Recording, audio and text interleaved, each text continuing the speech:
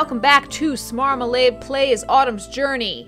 We were just contemplating what would happen if we let Ilmari loose in a stained glass church. His eyes would sparkle. Just like they're sparkling right now! He is so happy! Here we go.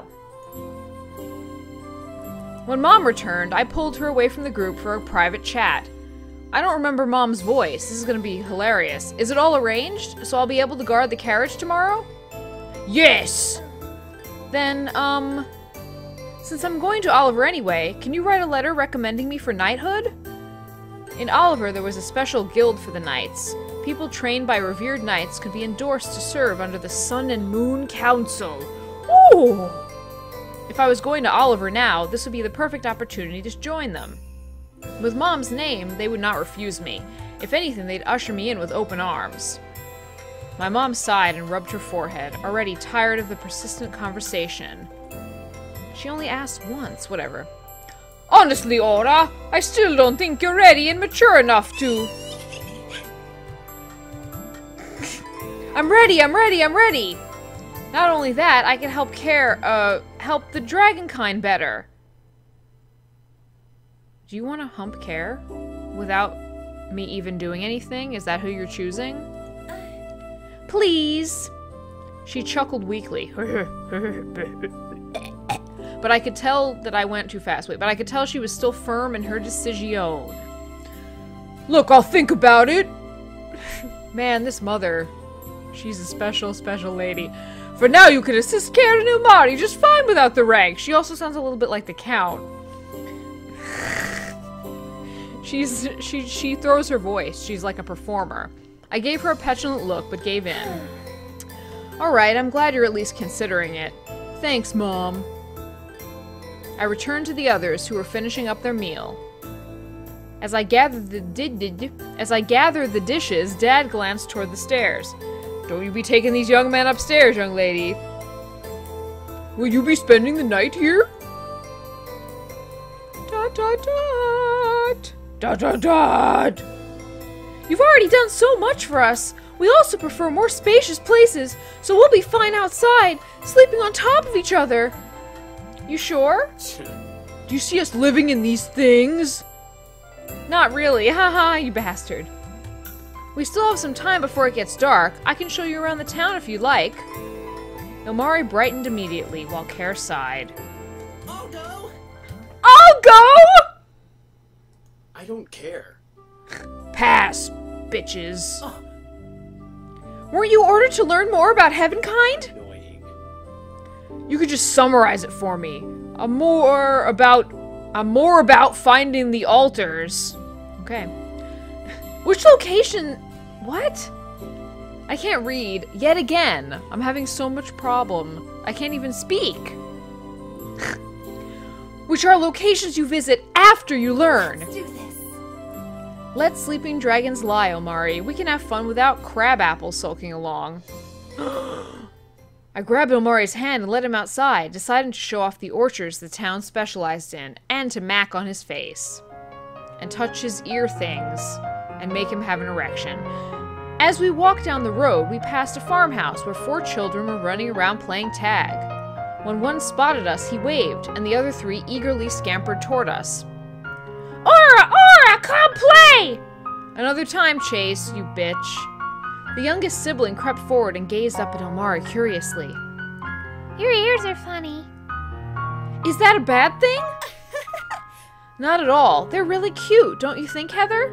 She giggled. They look like butterflies. The children prodded at Ilmari and ran around until their mother called them back. Although I did not expect that, Ilmari seemed to have enjoyed himself. How sweet! I love children touching me! Haha, they're all siblings, so they play together a lot. He blinked blankly before gasping.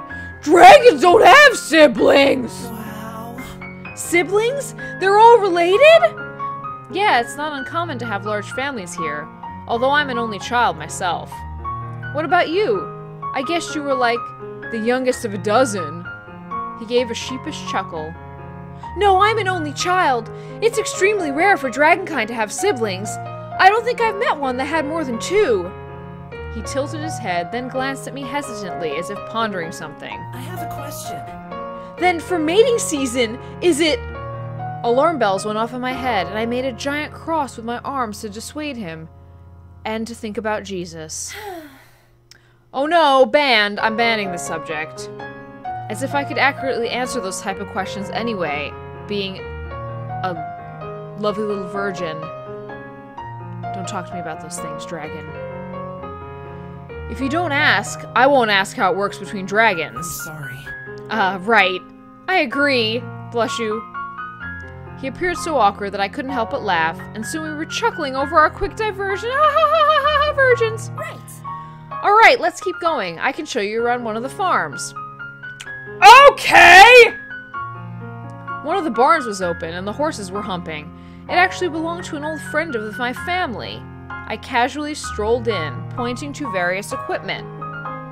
Ilmari gestured to a device in the I corner. have a question. What does that do? Oh, it's a churn.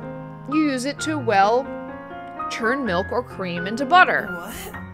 Cream? Butter? Lubricant? Here, I'll demonstrate. Pretending, of course. I approached a cylindrical wooden tub and touched the stave. Basically, you plunge this up and down, and it'll shake the liquid and eventually turn it into a solid mass that you can pump up and down as well. Milk, cream, and butter are all types of food. As I explained, the house owner entered, carrying 2 buckets filled to the brim with something. It was jizz. Hi, Brienne. I don't know if Brienne is a guy or a girl. I guess it's a girl? I don't know. I saw you showing your friend around, and I thought you'd like to demonstrate the real thing. Yeah, it's a girl. With a wry smile, she set the buckets down. I stared at them expressionlessly. I wasn't planning on staying, Brienne. Haha, stop trying to get me to do your work, you lazy hoe. Wow. I want to see it! Between Ilmari's persistence and my inability to decline a request from my mom's friend, I gave in. Right. I'll show you, Ilmari. Then afterwards, you can show him how to milk coos. Oh, Jesus Christ, Brienne. Let's do this. Fine, I'll do it. I'll do it all! I wasn't sure how, but I got roped into chores while showing Ilmari around. His questions were endless, and he seemed to enjoy every minute of it. Whenever I offered for him to take over, he'd shake his head and say that he'd probably mess up. He's also lazy. I had the feeling he was just saying that. Yeah, so do I. At least he loved the apple orchard when I was finally able to guide him there. It was late evening when we returned, and I was rolling my aching shoulder. Even my calluses have calluses. I haven't done farm stuff in years. I'm surprised I remembered it all. I had been more focused on my sword training and patrolling duties as of late. But did you have fun, Ilmari? He grinned brightly like a child who had just left the sweet shop with a pocket full of cookies. That is so amazing. I did! I thought it was really interesting. I don't know if I'd call it interesting, but I guess I've been here so long that it's all routine to me. If I was a knight, I could do more things.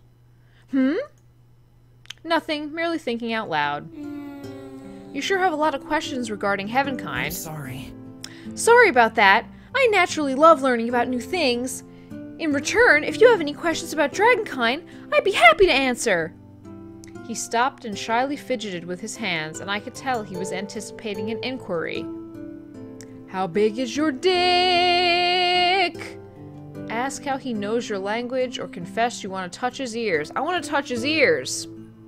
Probably isn't going to go over well, but I don't give a flying shit. Well, I do have one. It's been bugging me ever since I first encountered Care, actually. Of course. Ask away! Can I touch your ears? He arched an eyebrow and tilted his head. That's not a real question.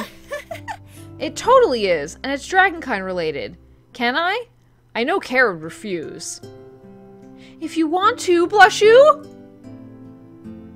I don't know why I think the chibis in this game are so cute. Oh, and you can finally see his fucking braid. Good times.